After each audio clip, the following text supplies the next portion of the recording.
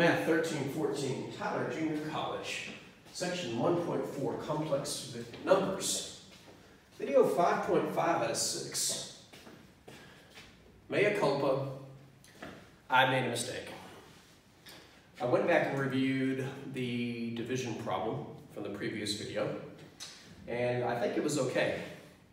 I didn't check the work. I can show you how to check it in a moment. But it dawned on me that maybe there was a mistake I made in a previous video, because when I created the division problem for the previous video, I went to video 4, took a multiplication problem, and reversed it into a division problem, thinking, okay, I should get an answer similar to the one I started with. Allow me to explain. And it was in video 4 where the mistake was made. You were probably screaming at it, "You made a mistake!"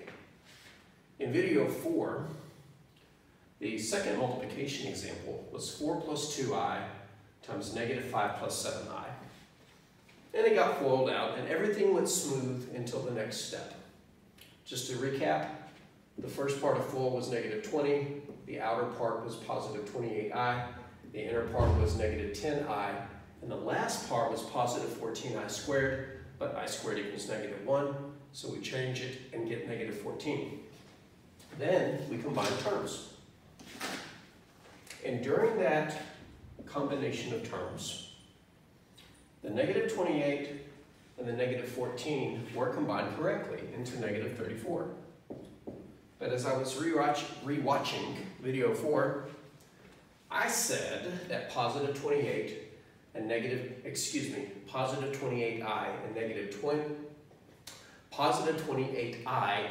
10i combined to give positive 14i, which is where I made my mistake. I think when I was talking and writing, I was looking here, but I was also looking here, and combined the incorrect terms. So let's correct that, but before I do, there's an important lesson to learn here.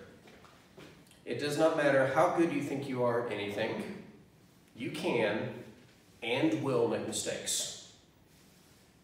Whether it's math, working on cars, working on a relationship, trying to get a job, whatever. Mistakes will be made. But making a mistake is not a bad thing. What's bad is making a mistake and not learning from it. So I get the feeling that as I record these series of videos, more mistakes will be made.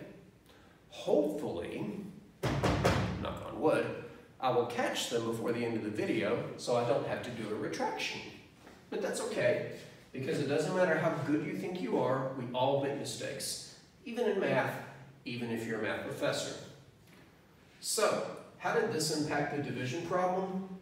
Because when I set up video 5, my plan was to take this quotient, divide it by this, which should have given me this back. And then I thought, well, I want it to be a little bit different, so I'll just change the signs, which means I should have gotten 5 minus 7i. The problem is, this was the incorrect product. What should the correct product have been? Well, when you combine positive 28i and negative 10i, you don't get positive 14i, you get positive 18i. So when this division problem came out with the real and imaginary part that weren't integers, I was a little surprised. So what should have happened in video 5? Well, had I done this problem in video 4 correctly, the example I would have set up in video 5 is not this, but its opposite, 34 minus 18i, divided by this factor,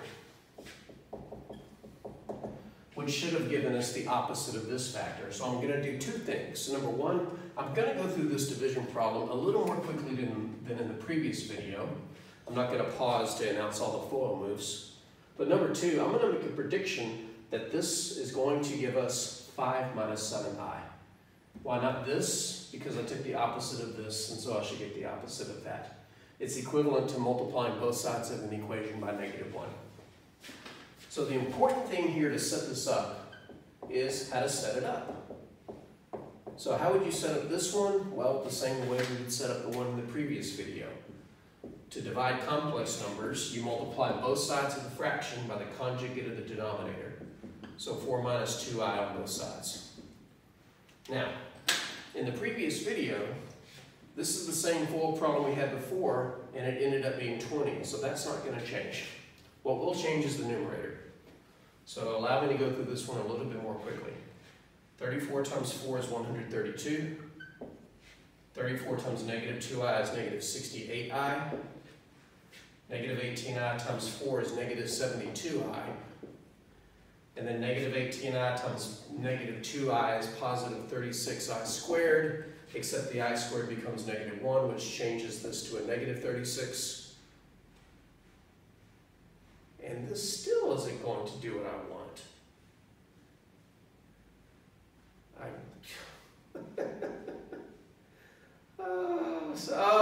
Because this isn't 132. 34 times 4 is 136. I know it may sound like cheating, but knowing the answer in mind can actually help you catch mistakes between the beginning and the end. So 34 times 4 is 136. Okay, so combine the real parts. 136 minus 36 is 100. Combine the imaginary parts. Negative 68i, negative 72i is a bigger negative I. 68 and 72 is 140. All this is over 20. We split into two fractions, 100 over 20 minus 140 over 20i. Both not only reduce, they flat out divide into 5 and minus 7i, which is what I predicted. So again, the purpose of this video, which now makes this series have 7 videos, but we'll say out of 6 still, is mistakes happen. Sometimes they're caught sooner, sometimes they're caught later. But the worst thing is when they're not caught at all, or I should say the worst thing is when they're caught, but you don't learn anything from them. The mistake that I made is that I combined the wrong terms. And if I can do it, your professor, TJC professor for going on 20 years, UT Tyler professor, 2 degrees in mathematics, if I can make that casual mistake, anyone can. So the moral of the story is be careful, be focused, and you should be okay.